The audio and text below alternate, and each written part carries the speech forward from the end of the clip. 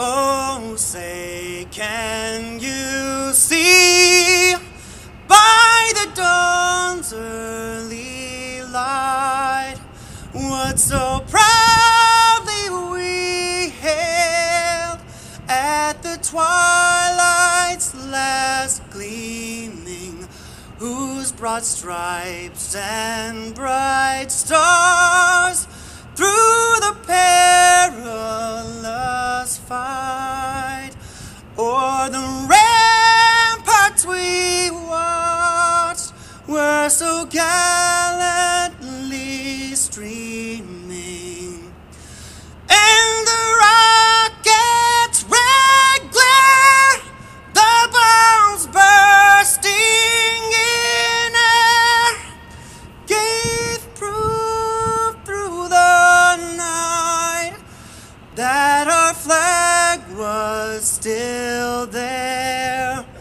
Oh, say does that star-spangled banner yet wave o'er the land of the free and the home of the brave.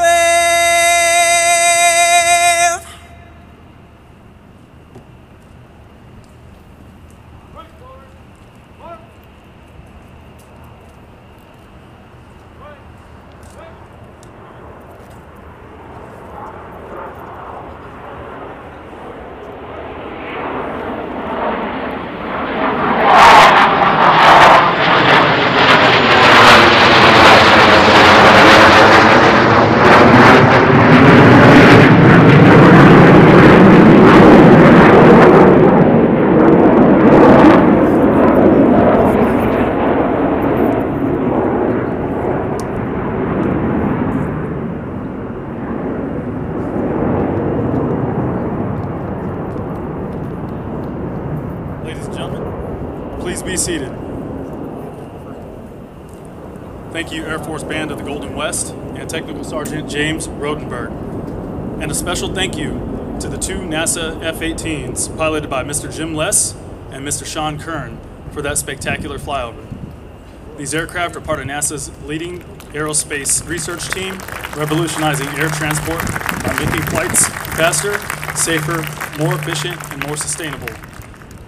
Like Buzz in his epic journey to the moon and back, NASA continues to explore the secrets of the universe for the benefit of all, from the skies to the stars. Please remain seated for the invocation.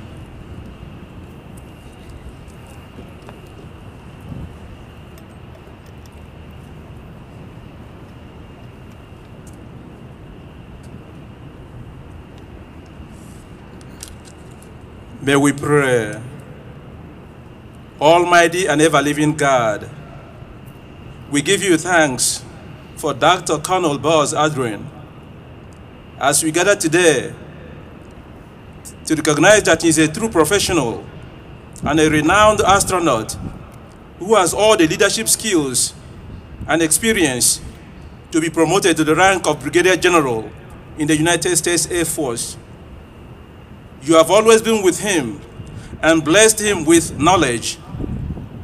You have always guided him to adhere to your biblical injunction to conquer the earth by scientific discoveries and space explorations. As he is being specially honored once again today, we ask that you strengthen him in mind and body to continue to be a steady advocate for human space exploration.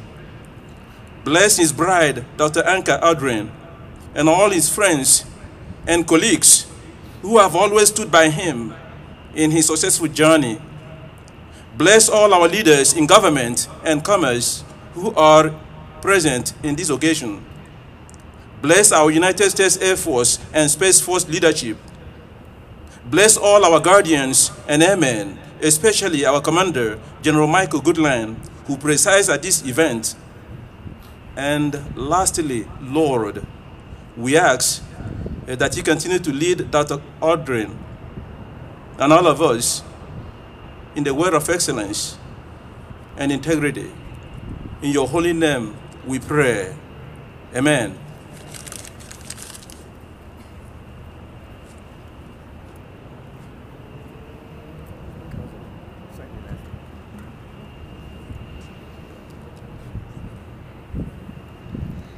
Thank you, Chaplain Okorocha. We would like to recognize some very special guests joining us today. Please hold your applause until all guests have been introduced. First, we are honored to welcome Colonel Buzz Aldrin, United States Air Force retired, his wife, Dr. Anka Aldrin, his daughter Janice and son-in-law Bruce, his sons James Michael and Dr. Andrew Aldrin and daughter-in-law Maureen, his grandson Jeffrey and wife April, and Buzz's 3 great-grandsons Nathaniel, Benjamin, and Archie. Anka's son Vlad and daughter-in-law Haley and their 2 daughters Macaulay and Kaya.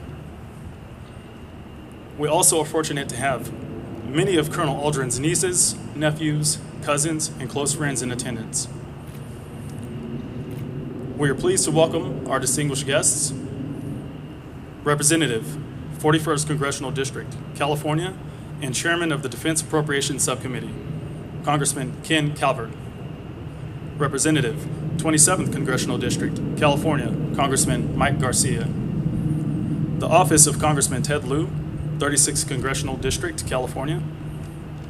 Former United States Senator, New Mexico, and Apollo 17 lunar module pilot, Dr. Harrison Schmidt. Chairman of American Global Strategies and former National Security Advisor, Ambassador Robert C. O'Brien, retired. Secretary, United States Air Force, the Honorable Frank Kendall. Consul General, Dean of Los Angeles Consular Corps, Consulate General of Romania in Los Angeles, Cosmin Dumitrescu. Consul, Consulate General of Romania in Los Angeles, Mirela Dumitrescu. Deputy Administrator, National Aeronautics and Space Administration, Ms. Pamela Melroy. Deputy Director, Policy and Strategic Communications Division, National Aeronautics and Space Administration, Mr. James Miller. Among our distinguished guests in attendance, we are pleased to welcome the family of Lieutenant General Gutlein, his wife, Rachel, his daughter, Courtney, and her wife, Rachel, his daughters, Amanda and Madeline, and his father-in-law, Mr. Tim Herring. Senior Enlisted Leader of the Space Systems Command, Chief Master Sergeant Willie Frazier III, Chairman, Users Advisory Group, National Space Council, and Director, General Dynamics Corporation, Board of Battelle, and KBR Corporation, General Lester Lyles, United States Air Force, retired. Admiral James Ellis, United States Navy, retired. Director of Staff, United States Space Force, Lieutenant General Nina Armagno. We also would like to thank all other family, friends, senior government officials, military members, international partners, industry leaders, and guests for joining us in person or online for this special occasion.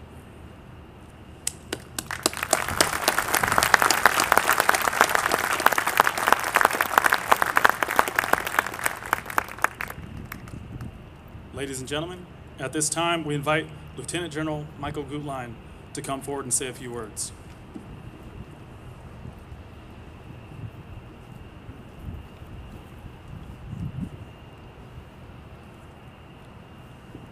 I'm not quite that tall. Colonel Aldrin, Anka, thank you very much for being here today. This is a very special treat for all of us and probably a well-deserved promotion for Buzz. Secretary Kendall, thank you for flying all the way here from DC last night and spending some time with us. It's always a great host to you, sir. General Lyles, welcome home. It's always good to see you. General Lyles used to be the SMC commander here in Los Angeles and went on to be the AFMC commander. Sir, welcome back to the family. Chairman Ken Calvert, sir, thank you for your team putting all this together. Thank you for coming all the way out here. It's great to have you as the chairman of the Defense Appropriations Subcommittee and the representative for California's 41st Congressional District to be here on our team, sir. It means a lot. Thank you very much. All federal, state, and local leaders that are with us today, thank you. Thank you for coming all the way out here to honor one of our own. To all the airmen and guardians who have the privilege of witnessing this historic event, thank you for being here today. And thanks for everything you do every day for our national defense. And a big shout out to my wife, Rachel, my 4 daughters, and my father-in-law, Tim, here who are always by my side here to support me. I am Lieutenant General Mike Gutlein, Commander of the Space Systems Command. And I'd like to personally thank every one of you for joining us today to honor Buzz's promotion to Brigadier General of the United States Air Force. I would argue it's probably the greatest Air Force on the planet. I'd also like to thank Dr. Anka Aldrin for being here today. So often we forget to recognize the hard work and the sacrifices of our families and the loved ones that put all the work in behind the scenes that we couldn't do what we do without you. So thank you very much and welcome to the Space and Air Force family.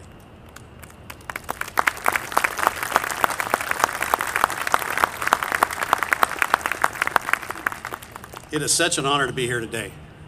As the commander of Field Command, I get to do a lot of special events. Really significant, unique, but one of the best are promotions. Promotions are amongst the best because they are an opportunity to recognize not only the accomplishments of our airmen and our guardians, but to personally thank the families for their contributions as well. I want to thank the entire team that pulled this together. It took a village to pull this off, and it's magnificent. Thank you all very much. How about a round of applause for those folks?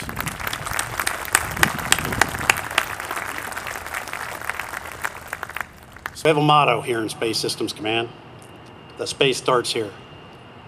I can't think of a more fitting location to hold the ceremony today than here at Space Systems Command and at Los Angeles Air Force Base.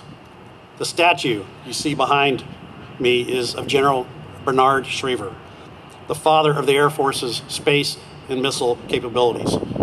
He started SSC and this base in a small schoolhouse a couple of miles from here in 1954. Throughout the Cold War, our nation was facing a threat unlike we'd ever seen before. The Soviet Union hoped to advance the spread of communism across Europe and throughout the world. The objective was clear. They wanted to become a hegemony as the world's only superpower and to impose their ideology on the world's population. The United States had a near-peer competitor who was aiming to utilize the space domain to gain dominance over us and to destroy our way of life. We had to adapt to a threat that was growing stronger every day, and to an environment which was largely unknown. General Schriever was outspoken and passionate about the funding that we needed for the nation's space programs at a time when most Air Force leaders were solely focused on aircraft and bomber development. It was here in Los Angeles where his team began the design of the systems and technologies which would fuel the nation's space exploration. His development of the Titan the Atlas, the Thor, and the Minuteman missile systems were critical in fulfilling the deterrent strategy so vital during the Cold War. Both the Titan and the Atlas vehicles that he architected here in Los Angeles were used to launch the Mercury and the Gemini manned spacecraft in preparation for the Apollo program. The Apollo program and the successful moon landing by Colonel Aldrin cemented the United States' dominance in space. Today, we face a similar threat. Our adversaries are proving not only capable and ambitious, but also determined to utilize the space domain to reach their goal of becoming a single world power and imposing on the world's population their ideology. We are witnessing the beginning of a new space race. Like the last one, this is a race we cannot lose. We must maintain a mindset of enduring competition, and we must ensure our nation is never caught by surprise. On the wall behind Shriver's statue, you will see a quote by him which says, "The world has an ample supply of people who can always come up with a dozen good reasons why a new idea will not work and should not be tried. But the people who produce progress are a breed apart. They have the imagination, the courage, and the persistence to find solutions." There is one person here today who has that caliber of imagination, the courage, and the persistence which General Shriver spoke of. He is a person who produces progress no matter the challenge. That person is Colonel Buzz Aldrin.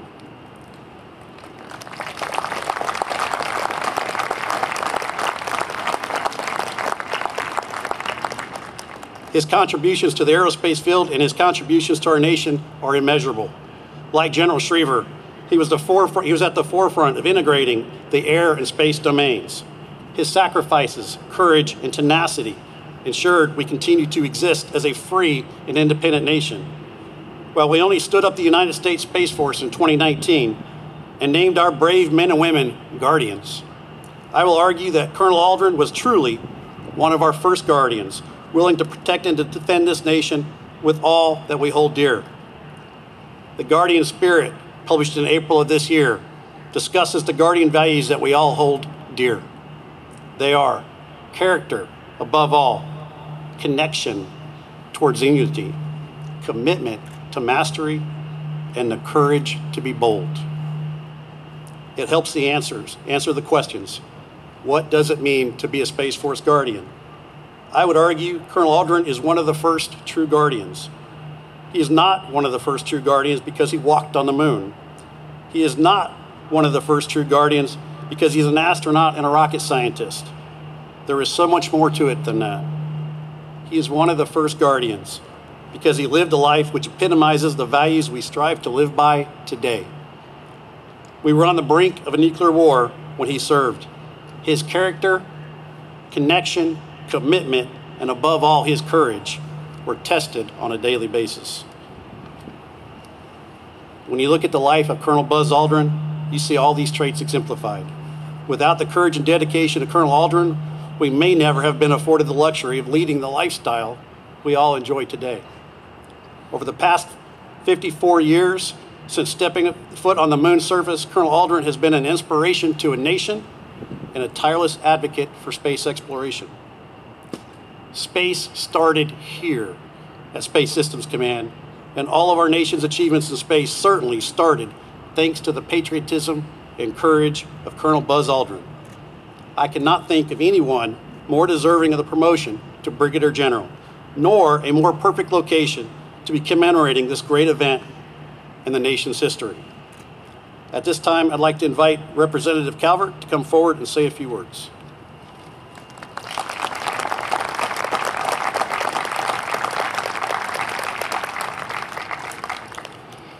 Thank you, Colonel. Today we are here to celebrate a man who flew among the stars, and we honor him today by giving a star of his own. Buzz Aldrin, of course, is a living legend, American hero, and in my opinion, it's fitting and appropriate to commend him once again for being an air and space pioneer. I want to express my sincere appreciation to the Air Force, especially Secretary Frank Kendall, and Defense Department of approving my request to honorably promote Colonel Buzz Aldrin to the rank of Brigadier General. I also want to thank the staff here at Space Systems Command, the LA Air Force Base, and everyone involved with making today's celebration possible. You made my colleague, Mike Garcia, very happy when he saw the F-18s flying over. Buzz Aldrin is a man who has dedicated his life to causes greater than himself, first as an Air Force pilot, then later as a NASA astronaut. Buzz amassed a record of achievement in flight that is truly out of this world. At a relatively young age, Buzz was tested in the air as a fighter pilot in the Korean War. He passed that test with flying colors. Like many pilots in this era, Buzz set his heights higher. Humans inherently are attracted to the unknown. Buzz once explained that exploration is wired into our brains. If we can see the horizon, we want to know what's beyond. That desire is a guiding element of our American story.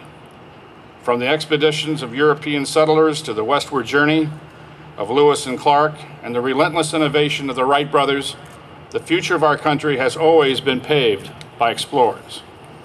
While Buzz was studying, let's just call it space science at MIT, President Kennedy declared the start of the space race, with the goal of sending Americans to the moon and back before the end of the 1960s. In his famous "We Choose to Go to the Moon" speech, JFK pointed out that this country of the United States was not built by those who waited and rested and wished to look behind them. This country was conquered by those who moved forward, and so will space. I can tell you from my experience serving in Congress that politicians make promises, but we rely upon American people to deliver on them. Congress can pass laws, we can approve a budget, hopefully, direct funding, we can legislate innovation, courage, and sacrifice. This is especially true for both our military and space exploration. Thankfully for us, Buzz Aldrin was not a man who waited and rested. He applied to be an astronaut first in 1962, then again successfully in 1963. I think some historical perspective needs to be considered when we think about what it meant to step forward and sign up to be an astronaut in the early 1960s. I think it's fair to say that even now, not everyone is eager to be strapped on top of a rocket with 7.5 million pounds of thrust that contains hundreds of thousands of pounds of liquid oxygen and hydrogen. But those of you in the Air Force and Space Force probably know there are indeed men and women who are actually eager to volunteer to do just that. Thankfully for the rest of us, Buzz was more than happy to carry the baton of American history, of exploration, and in the process buckle in for what was to be one heck of a ride. His first mission into space was Gemini 12, where he performed a combined 5.5 hours conducting extra-vehicle activity or spacewalks. During that mission, Buzz famously took the first selfie photograph in space. I'm sure it would have gone viral, but it was just a little bit ahead of its time.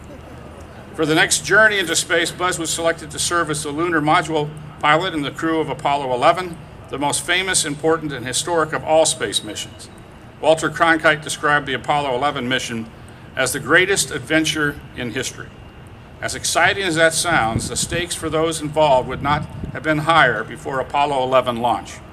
Cronkite went on to say that the 3 men on board the Saturn V rocket were carrying the burdens and hopes of all mankind. As we know all too well from decades of space flight and rocket launches, the margin between a successful mission and a disaster is razor thin. The Apollo 11 launch occurred a little more than 2 years after the Apollo 1 rehearsal test tragedy that claimed the lives of 3 astronauts. Despite the known and unknown dangers of Apollo 11 moon mission, Buzz, Neil Armstrong, and Michael Collins bravely performed their duties to perfection. In many chapters of human history that have passed, and hopefully infinite number to come, Buzz will always be one of the first 2 people to ever leave this world and land on another. For more than an hour and a half, he walked on the moon and explored what he called the magnificent desolation of the moon. After nearly 24 hours on the moon, Buzz and Neil departed. Left behind was the iconic American flag, but also a plaque that read, "We came in peace for all mankind." After returning to Earth, the Apollo 11 astronauts embarked on a world tour commemorating their epic achievement. At its conclusion, the astronauts noted that during their visits to foreign countries, people frequently explained, "We did it." Few endeavors have unified the globe like the Apollo 11. The impact of the mission on the course of human history is impossible to calculate, as are the invaluable contributions Buzz made to ensure its success. America's leadership in space is a direct driver of scientific, economic, diplomatic, and national security advancements. Buzz has rightfully been awarded a long list of awards and honors through his remarkable life, including the Presidential Medal of Freedom, the Collier Trophy, and the Hubbard Medal. Today, we are here today to once again celebrate a man who pushed us further than we ever had gone before. Buzz planted his feet on a new frontier and laid his eyes on new horizons. Despite hanging up his spacesuit, Buzz has continued to serve as a tireless advocate for human space exploration. He has called himself a global statesman for space. While we have seen tremendous growth in the capabilities of commercial space companies and promising start to NASA's Artemis program, the fact remains that it's been half a century since man last walked on the moon. Of course, if you know dreamers like Buzz, you know they are thinking beyond the moon. And when that day comes, and it may come sooner than you may think, people will call upon the next generation of explorers as those courageous men and women prepare to blaze a path toward great unknown.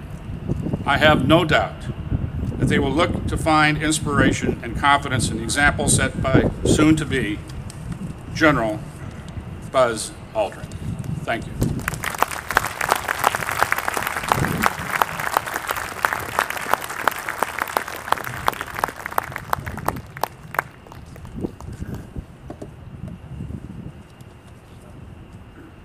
Thank you, Congressman Calvert.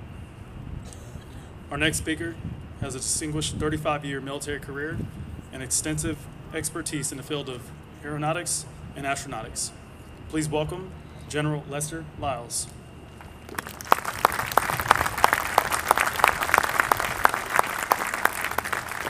Good afternoon, everybody.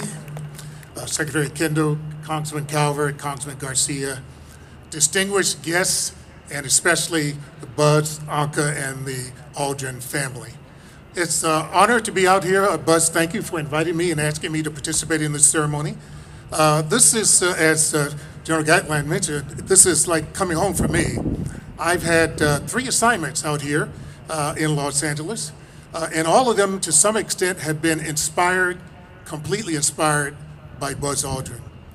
My first assignment was as a second lieutenant rocket engineer here in Los Angeles. We were across the street at that time, and the name was not Space Systems Command, it was SAMSO, Space and Missile Systems Organization. Now, I dare say I can look out in the audience and maybe 2 or 3 people may remember that, but I was inspired in 1969, especially shortly after getting here, because it was after that, the summer of '69, that Buzz Aldrin and Neil Armstrong landed on the moon. And I can't tell you how much that inspired me and inspired everybody who's associated with space, and particularly everybody out here in Los Angeles, both civilians and military. My second assignment was as a colonel running the Space Launch Recovery Program after the fateful and tragic Challenger accident. We're responsible for developing all the new family of launch vehicles, Atlas, Delta, Titan, you name it, we were responsible for that. And even though Buzz didn't have a direct hand in that, the fact that at Challenger we lost 7 astronauts, the astronaut name and the name of Buzz Aldrin was on all of our minds as we look to develop the next family of launch vehicles for the United States Air Force, NASA, and for the world. And my third assignment was here as a commander, as General Gutlein mentioned, as a 3-star running this wonderful organization. And I dare say, again, Buzz Aldrin inspired me. Like General Gutlein, like others, I had the opportunity to interface with Buzz on numerous occasions, to talk to him on numerous occasions. And anybody knows who's been involved in the space world, when you talk to Buzz Aldrin, you mostly listen because he's the world's expert on literally anything associated with launch and space activities. The last few years, I've been blessed to have the opportunity to be a member of the National Space Council's User Advisory Group under the great leadership of Admiral Jim Ellis, who's here in the audience. Jim and a group of 29 of us were chosen by the previous administration to be the stewards, if you will, and stalwarts in support for space and all the different users involved. And we were blessed amongst all of us who had a chance to be part of that family to have several astronauts, but two really stellar astronauts, Harrison Schmitt and of course Buzz Aldrin. And every one of us looked up to the two of them. To show you, to mention the Congressman mentioned inspiration, to show you how much Buzz inspired all of us. As Jim Ellis knows, one of the key things we had as our task was to evaluate the architecture, NASA's architecture for going back to the moon and eventually preparing to go to Mars. Now, we all know that today as the Artemis program, but even before that name, our task was to examine that architecture. And who do we turn to make sure we got it right? We turned to Buzz Aldrin. In numerous meetings with NASA, amongst ourselves, and certainly, as Jim knows, numerous phone calls from Buzz to Jim, Buzz to me, Buzz to the NASA leadership, we all looked at and evaluated what it took to go back to the moon, and was it the right architecture? I will never forget that fateful day where a group of us were in the conference room in NASA headquarters. Jim Bridenstine was the NASA administrator at the time. I was there, several leaders and CEOs of the major aerospace companies were there. Buzz couldn't be there, but he was on the line virtually. And we spent a whole day walking through the architecture with the NASA architecture leaders. And to us, victory was at the end of that day. I asked Buzz, what do you think? And he said, I agree. That's all we needed. We have our Artemis program, and it was because of the great concurrence and support from Buzz Aldrin. So he's been an inspiration in everything. I think all of you recognize that. I dare say just one advice to Anka and to the family. You may have noticed that when the the leaders came up here on the stage, they were preceded by ruffles and flourishes, and then another encore after that. What usually follows that is the General's March. People are used to the Hail to the Chief after ruffles and flourishes, but there's also a General's March that's played when you come into a major ceremony. General Gutlein knows that very, very well. Secretary Kendall knows that very, very well. Buzz, I will whisper to you very openly here, I don't know if you'll have success with Anka. I've tried to get my wife to play ruffles and flourishes and the General's March every time I come into the house, and I've yet to get that accomplished. So, Anka, just a hint. You never know. She waved her hand. That might be good. So, there's at least one hand clap back there. Well, I just want to thank all of you again for being here for this wonderful, wonderful ceremony and honor. And Buzz, thank you again for all that you've done for not just me and others involved in the space community, but for the world.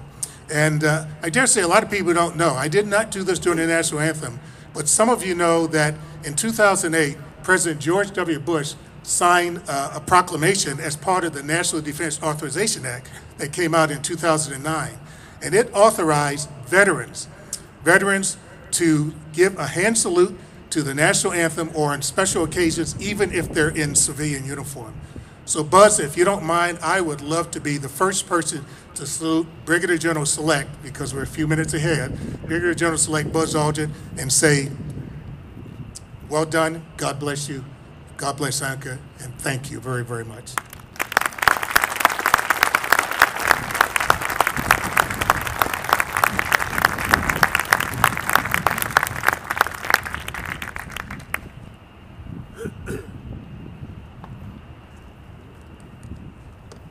Thank you, General Lyles. It's our pleasure to now welcome the Honorable Frank Kendall.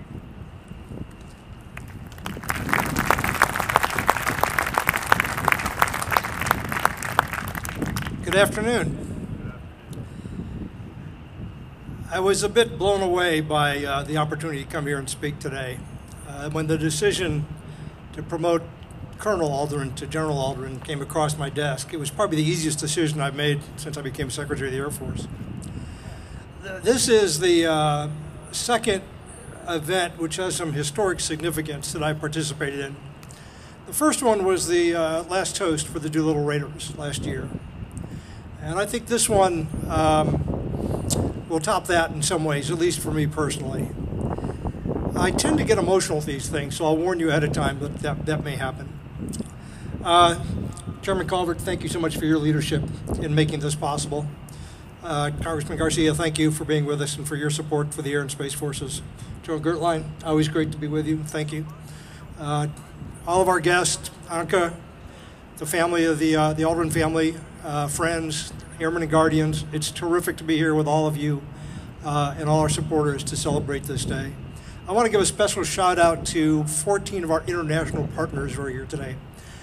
The accomplishment of landing on the moon was not just for the U.S., it was for all mankind. And our closest friends and partners are here with us today, and I'd like to give them a big hand. Please do that with me.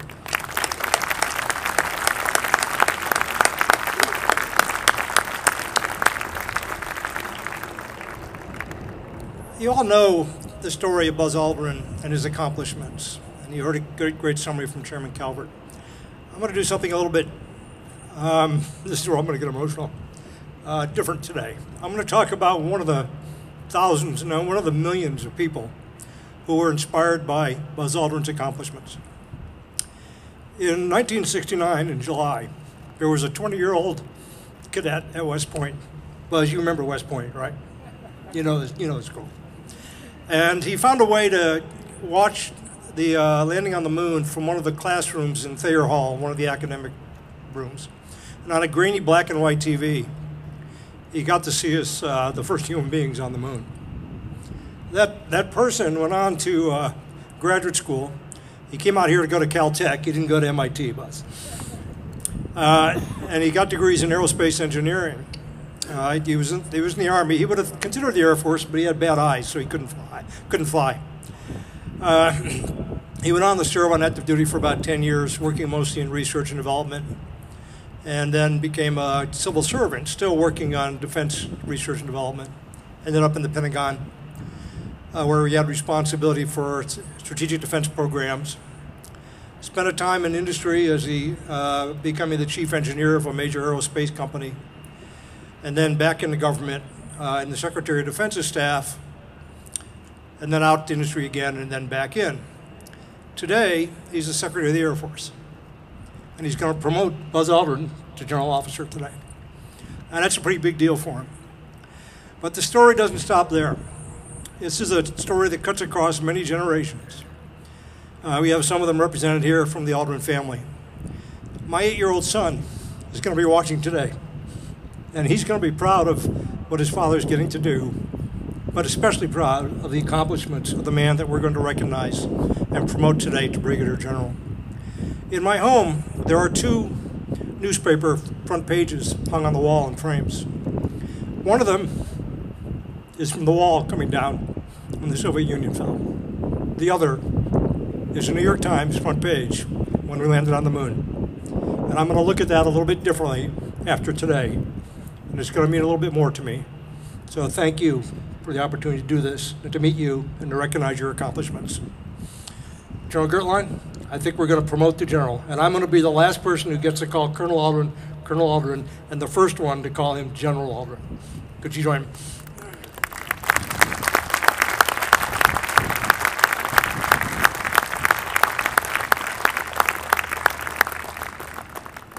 Thank you, Secretary Kendall. Ladies and gentlemen, please stand for the reading of the promotion certificate.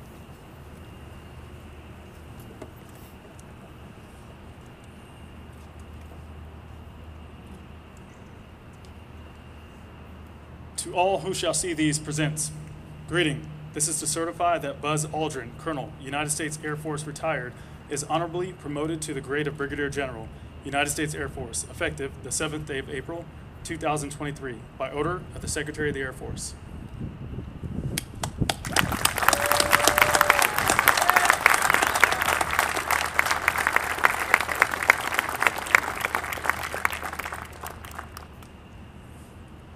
Ladies and gentlemen, please be seated.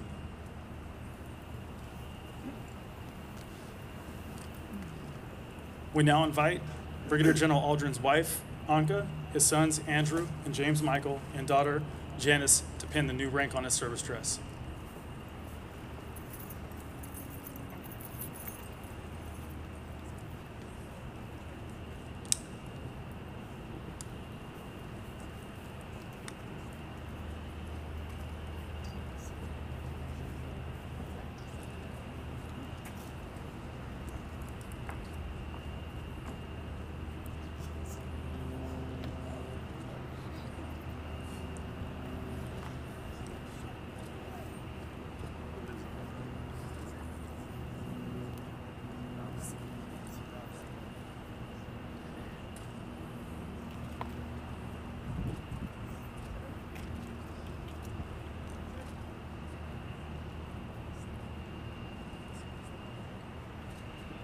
The star is the oldest continually used rank in the United States military.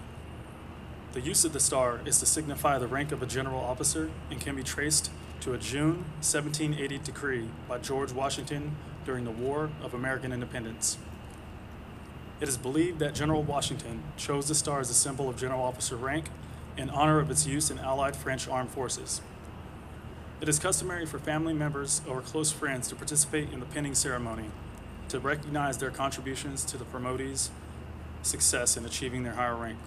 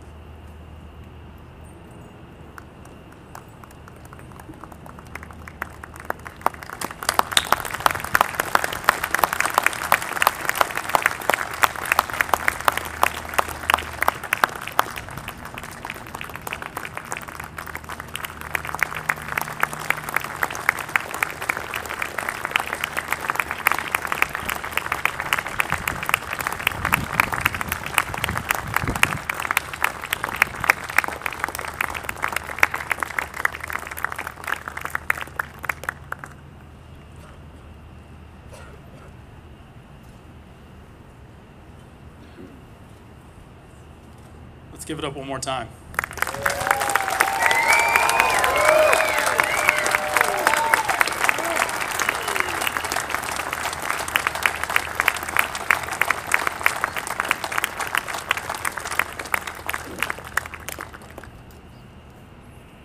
We now invite General Aldrin's great-grandsons, Nathaniel, Benjamin, Archie, and Anka's granddaughters, Macaulay and Kaya, for a family photo.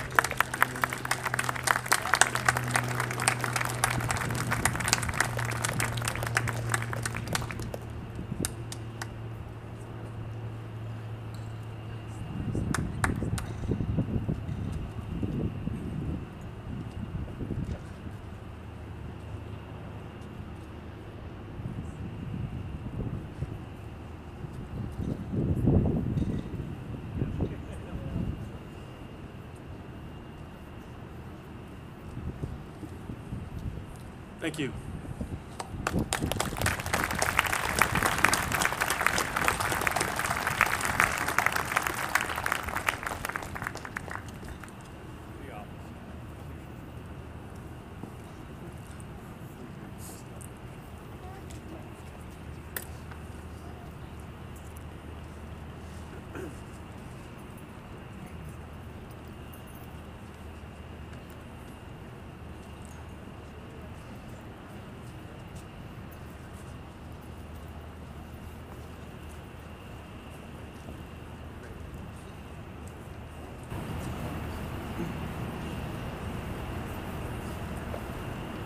Those tunes, you know how the tunes go.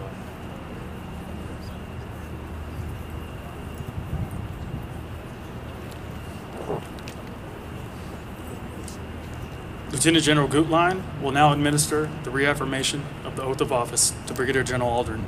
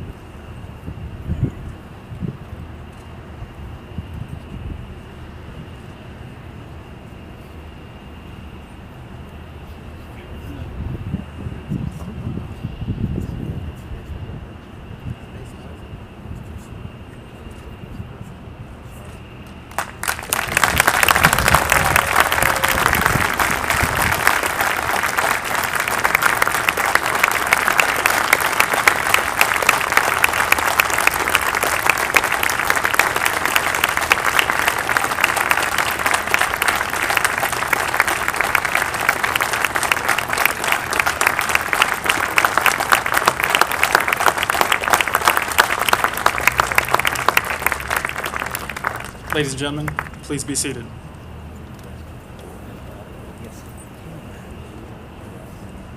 At this time, Chief Master Sergeant Frazier and Chief Master Sergeant Morgan will now unfurl and present Brigadier General Aldrin with his personal colors.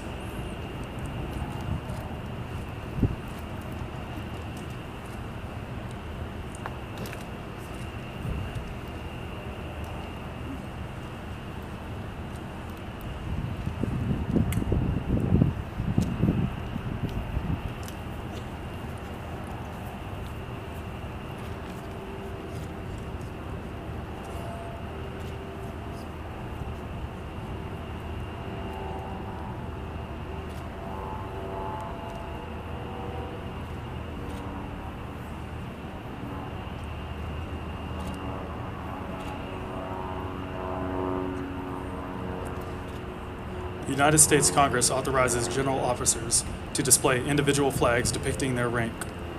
These flags can be displayed at ceremonies when the general officer who it represents is officiating or participating in the event.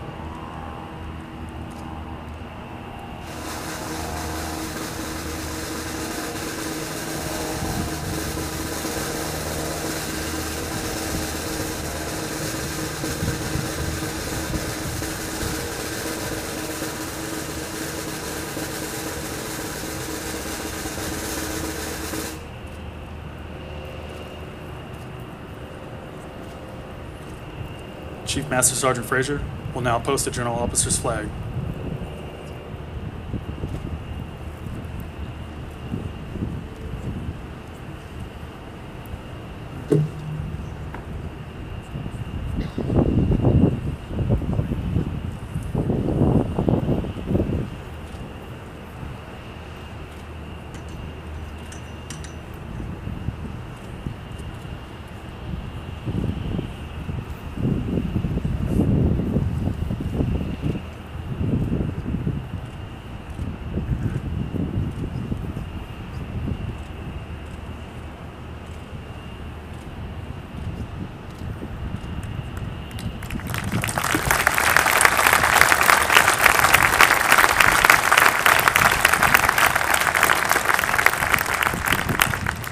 At this time, General Gutlein will now come forward to make a special presentation.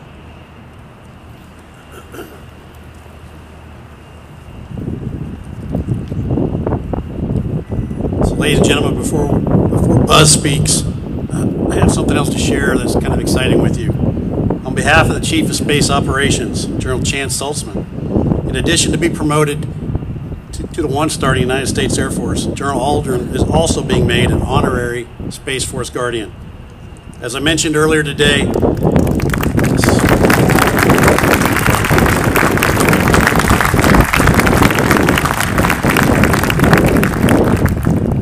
General Aldrin lived a life epitomizing the Space Force Guardian's values of character, connection, commitment, and courage. He helped to set the stage for the eventual stand-up of the United States Space Force. I can safely say, sir, you were one of the first, if not the first, Guardian. Thank you again, Brigadier General Aldrin. Ladies and gentlemen, please join me in a round of applause for General Aldrin.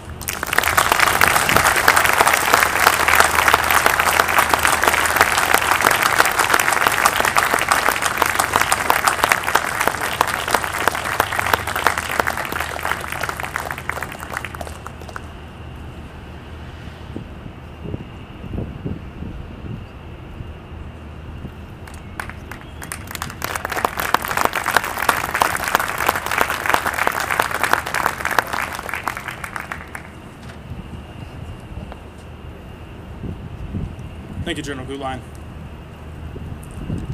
Ladies and gentlemen, it is our great honor to introduce Brigadier General Buzz Aldrin.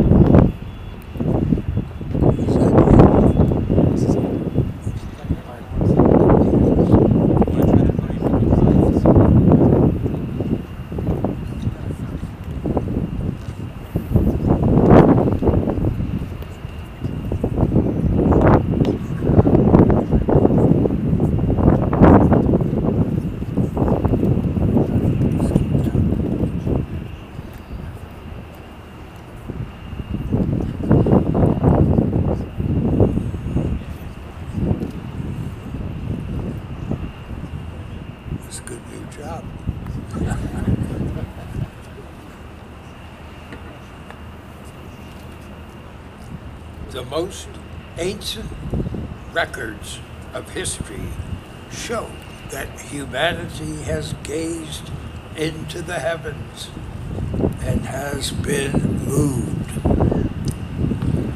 as was the author of the 8th Psalm, a psalm which Mike Neil and I deposited on the moon, and which I broadcast upon our return. The psalmist was moved to proclaim, when I consider the heavens, the work of thy fingers, the moon and the stars, which thou hast ordained. What is man that thou art mindful of him? Then from Copernicus to Galileo, and all who turned their eyes to the sky, suffused with a sense of awe. Let us add the names of Hubble and Webb. What an era we are privileged to live in. Those pesky bicycle mechanics, Orville and Wilbur, invented heavier than air flight in my own mother's and father's lifetime.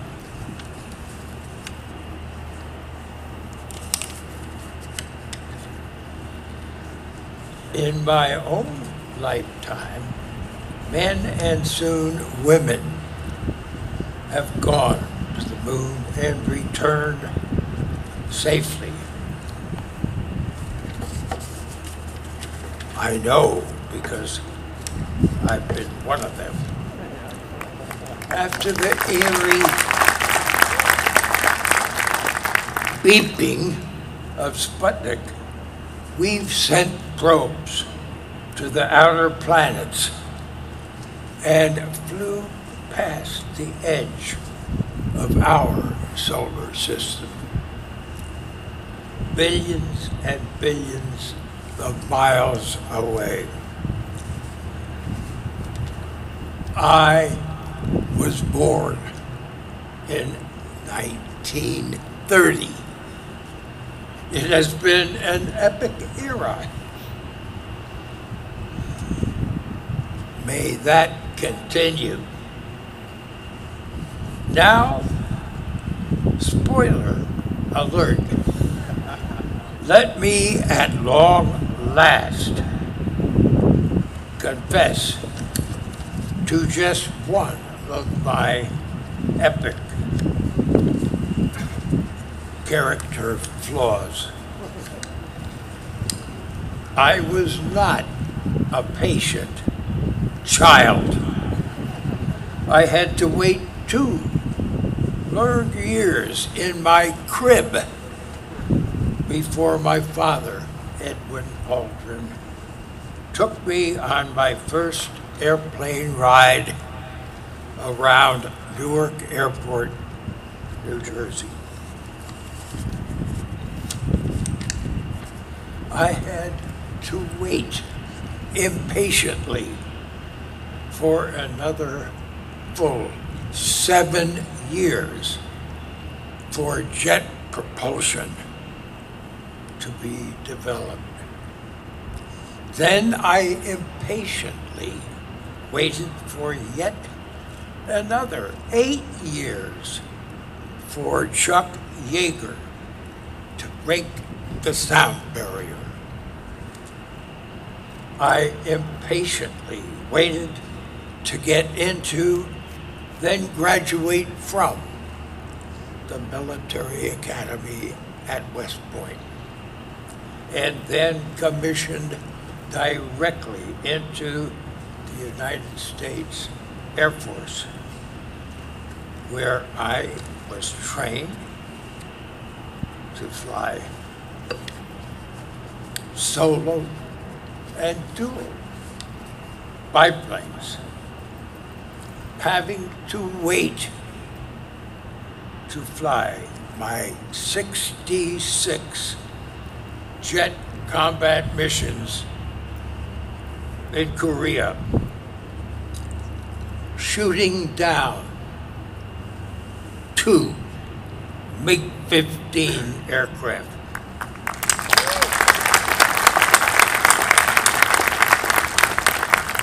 Thereafter, my patience was strained, again flying patrol missions in Cold War Germany. By and by, President Kennedy vowed to make America the top spacefaring nation. I impatiently waited for the opportunity to play a role in that.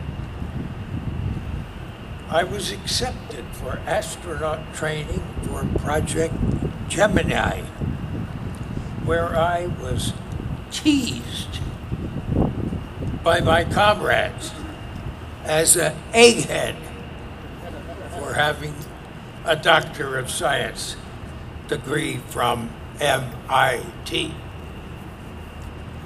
whose training in orbital mechanics contributed to the architecture of the Gemini and Apollo programs, rendezvousing large objects in space. Then we landed on the moon and returned safely. In between,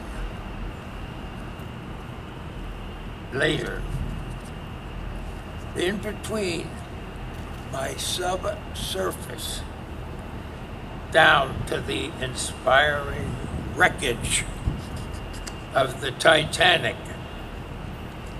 trekking to the North Pole and the South Pole, and many more explorations.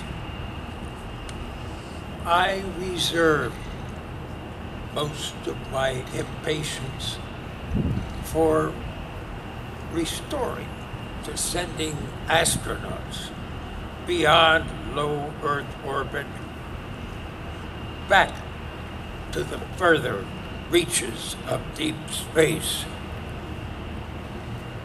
For example,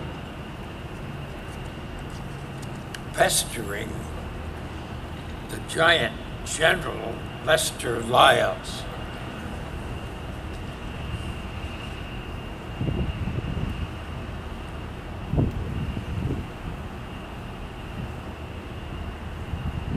While we were serving on the National Space Council's User Advisory Group under the previous administration,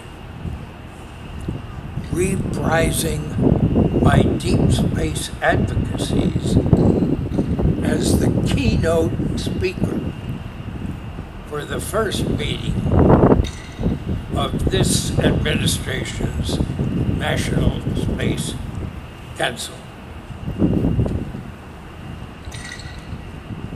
Houston, message from Tranquility Base.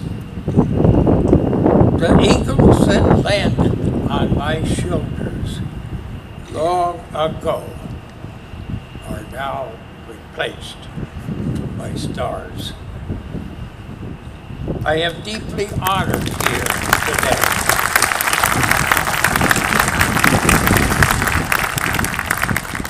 I am deeply honored here today, grateful for the championship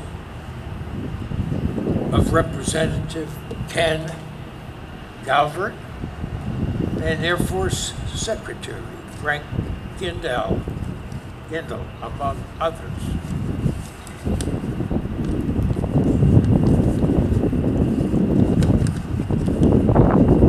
But what I most wish to say is that it is thrilling that I am still here to see NASA sending brave astronauts to circumnavigate the moon next year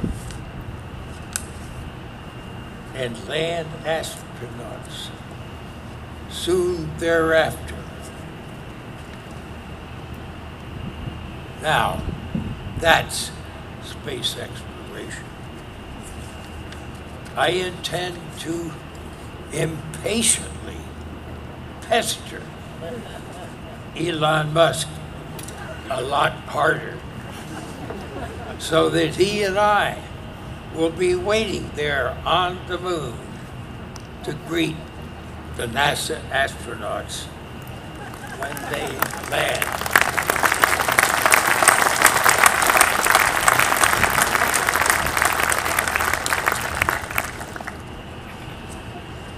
Enough of this hand waving. It is my fondest hope that you here and all who my voice reaches will join me, my dearest uncle, my son's daughter, grandson, and 3 great-grandsons.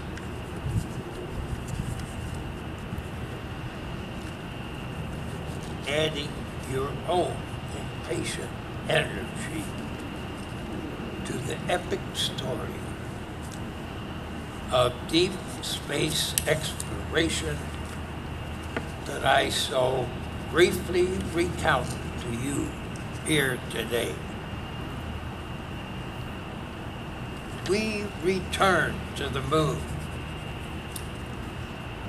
as a step to sending astronauts to Mars, to other planets, and the good Lord willing to colonize the exoplanets circling the far stars. Let the stars, now placed on my shoulders, help inspire humanity's achieving its true destiny, galactic colonization, starting the Mars way. God bless the United States Air Force, NASA, and the U.S. Space Force. And God bless America.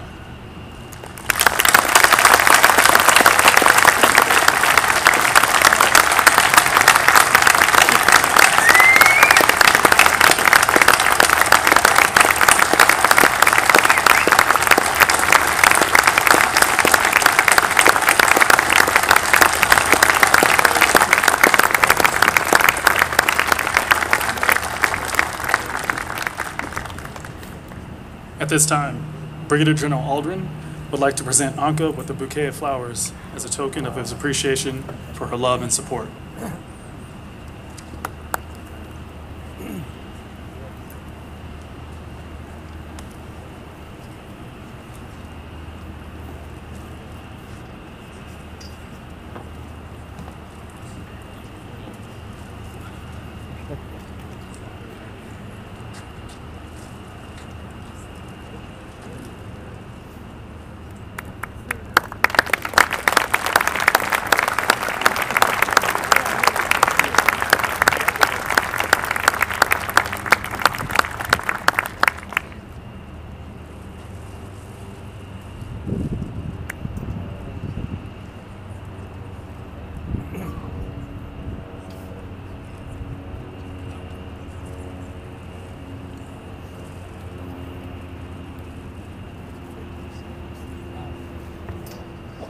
Thank you, General Aldrin.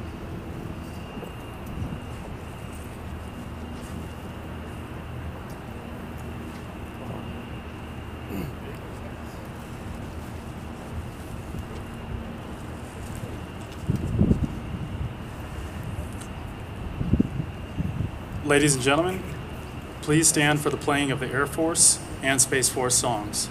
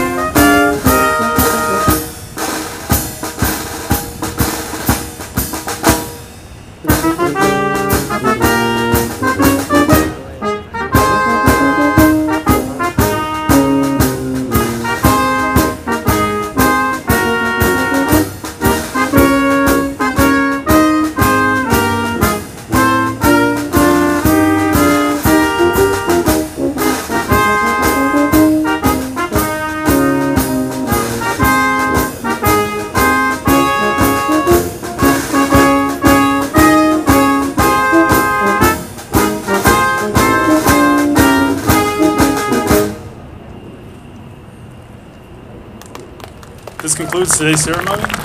Brigadier General and Dr. Aldrin invite friends, family, and distinguished guests to proceed to a private reception.